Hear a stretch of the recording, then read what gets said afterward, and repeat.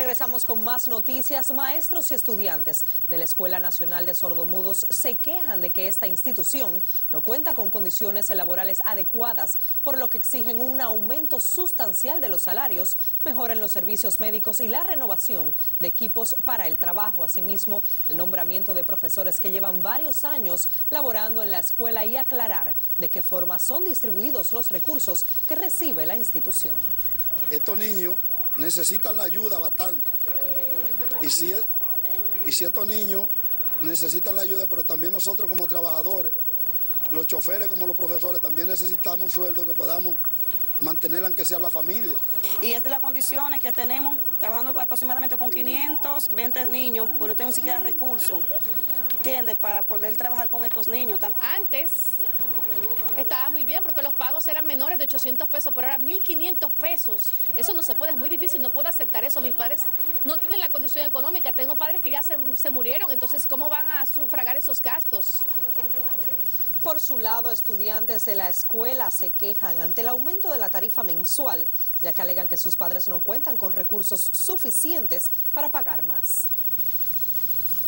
Señores, y una noticia impactante: varios desaprensivos intentaron entrar al Politécnico Movimiento de Evangelización a través del arte Movearte para robar parte de los utensilios que usan los profesores para educar. La información la dio a conocer hoy el director del centro técnico, quien explicó que pasada la 1 de la madrugada, hombres armados dispararon a matar al vigilante, aunque afortunadamente la bala descansó en una guagua.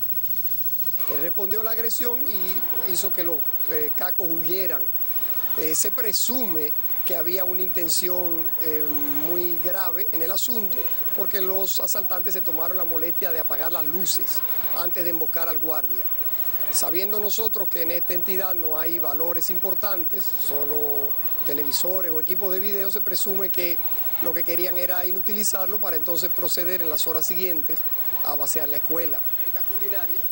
Movearte ofrece una formación cristiana y artística, además en las áreas de turismo y comunicación, con una matrícula de 1.000 estudiantes desde preescolar hasta cuarto de bachillerato.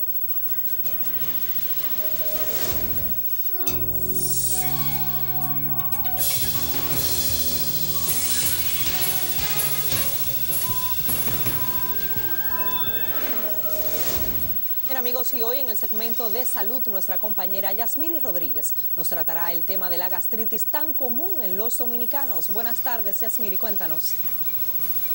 Muy buenas tardes. Este es un padecimiento que tiene mucho que ver con el estilo de vida que se lleve, ya que está estrechamente relacionado con la ansiedad y el estrés.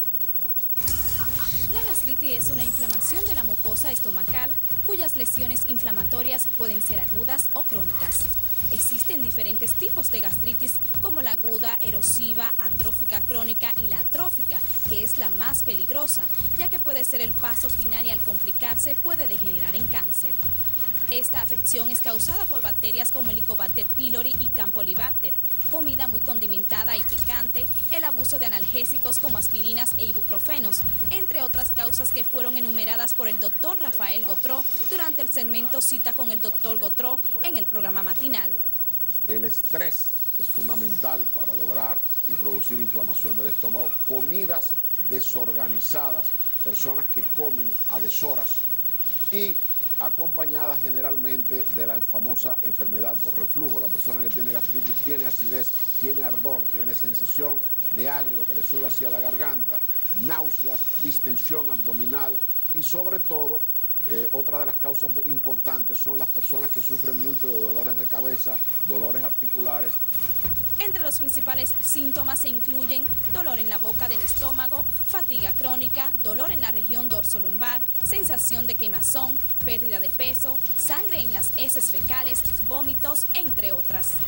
Este padecimiento es de difícil tratamiento, básicamente con inhibidores de la bomba de protones, por lo que es importante conocer cómo evitarla y las precauciones a tomar en cuenta. Lo más importante es que el paciente comprenda que no debe tener el estómago vacío. En segundo lugar, que no debe apretarse su ropa. En tercer lugar, que debe evitar alimentos contaminados o causas que puedan ser coadyuvantes.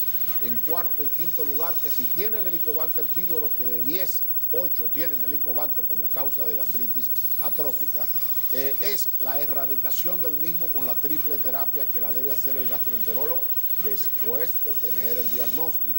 Para que la persona tenga un efectivo tratamiento, debe haber una colaboración médico-paciente. Las complicaciones potenciales de la gastritis son la pérdida de sangre y el aumento de riesgo de padecer cáncer gástrico, por lo que se recomienda visitar un gastroenterólogo y seguir el tratamiento al pie de la letra. Con esto concluimos. Vuelvo con ustedes con más el contenido de Noticias Telemicro. Muchísimas gracias, Yasmiri, por esos consejos de salud. ¿Con qué seguimos, Susi? Así es, cuando regresemos, temor en vivienda por la ola de delincuencia. Y en los deportes, el presidente Fernández recibió en la mañana de hoy al equipo dominicano. Le entregó la bandera para que la defiendan con orgullo en la Serie del Caribe.